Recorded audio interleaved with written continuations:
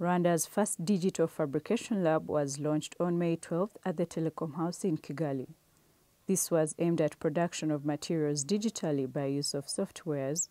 We caught up with some of the students and the organizers for more details. Please tell us your name and the project you're doing here. Okay, so my name is Robert Mugisha and I work here at FAB LAB in FAB LAB, software developer, but I'm now doing fabric. Here I'm just trying to print some words on a t-shirt. As you see, these are just colors that we are using. We're trying to make a FAB LAB logo, which is printed over here. Yeah, but we put in colors. This is just black and white. Now we're trying to add the actual colors of FAB LAB on the t-shirt, like blue, green, and red. Yeah, and that's about it. Okay, so how does this connect with the technology of the computer, using the computer? Okay, so to develop this, you need these kinds of words to be printed on the t-shirts. And to have this is not done by hand. We have that tool over there, which help us to print the words that we want to print, exactly. And once printed, we put it on the t-shirt and it shows like in the perfect way, like better than the work made by hand. That's why you can see this is more clean and...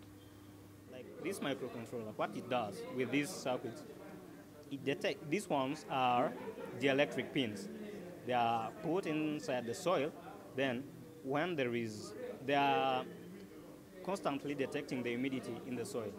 Then after that, when there is something like an emergency state, this LED does lights up, then says there is a problem in the soil. It's too like, yeah.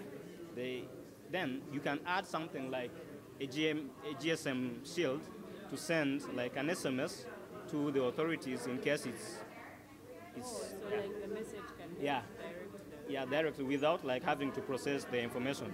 Just in case the device knows that it's an emergency case, it sends the SMS. Hi, how are you? I'm great, thanks. How are you? I'm great. Great. Please tell us your name and what you do, and tell us briefly about FAB LAB. Okay. My name is Jamie Severson, and I work for the Center for Bits and Atoms at MIT. We're here today to deploy Rwanda's first FAB Lab. FAB Labs are a part of an international organization. There's over 1,000 now in the world, and what they do is they provide fabrication tools for students and the community so that people can learn STEM education and prototype and learn design and work on innovations and products that can help themselves and their communities. Wow, that's exciting. So how do you think the Rwandans are going to benefit from this? Now it's the first time. What are you expecting? So we've been here for about a week and a half to 2 weeks now, setting up the lab and training students how to use the equipment. And I have seen so much excitement out of people, especially being next door to K-Lab. There's so many people who have software training and experience, and now they have the hardware to really help themselves with their startups and their businesses.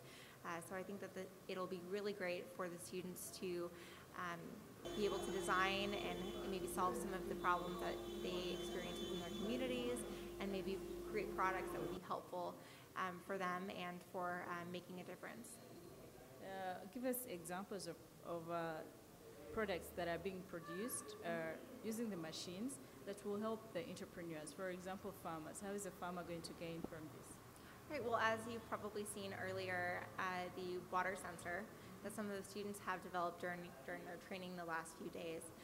So that water sensor will be able to help farmers maybe sense when they need to water certain crops, and maybe so that they would save time also and water resources. Watering, if they were to water things that didn't need water. So that's one problem that the students identified here in Rwanda that could help and make a difference. So yeah, it's interesting to see the students come up with ideas about how they feel like they can impact their own communities. And that's it from K-Lab at the FAB Lab room. We hope this is going to be helpful to the young entrepreneurs out there, and please come and check this out. It's awesome. Thank you for watching. I'm Ora Chantal, Rise and Shine Rwanda.